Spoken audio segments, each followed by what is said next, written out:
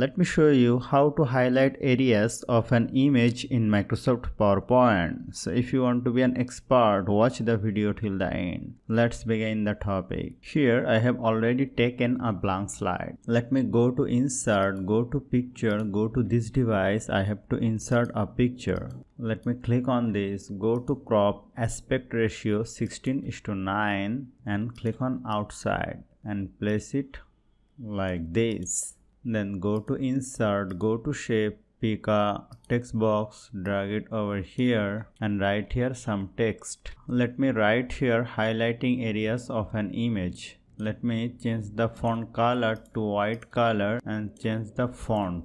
Let me change the font size. This is looking perfect. Now let me click on right button, make a duplicate slide, and here I have to write place to visit. You may change the font and increase the size and place it here. Then go to insert, go to shape, pick a oval shape, hold down the shift key and drag it over here like this. Shape outline, make it no outline. Click on this, press Ctrl D to duplicate and place it here. Press Ctrl D to duplicate and place it here.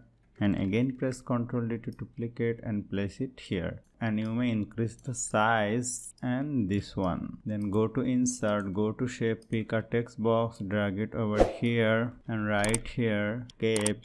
Change the font, bold it, change the color, increase the size and place it like this. Click on this, Ctrl D to duplicate, place it here, right here, Ctrl D to duplicate, place it here, Ctrl D to duplicate and place it here and right here the jungle and place it like this. Now let me go to insert, go to shape, pick a rectangle shape and drag it over here like this. Shape outline, no outline, shape fill, the black fill color. Click on right button and send it to back. Then again select the picture, click on right button and send it to back. Then let me select the black shape and this oval shape. Go to shape format, merge shape, click on combine. Then let me select the black shape, go to shape fill, go to format shape, go to fill and change the transparency to 40%. Then this is looking good. Now I have to add some transition. Let me select this one, go to transition and let me click on zoom and change the duration to 1.5 seconds. Now let me watch the slideshow.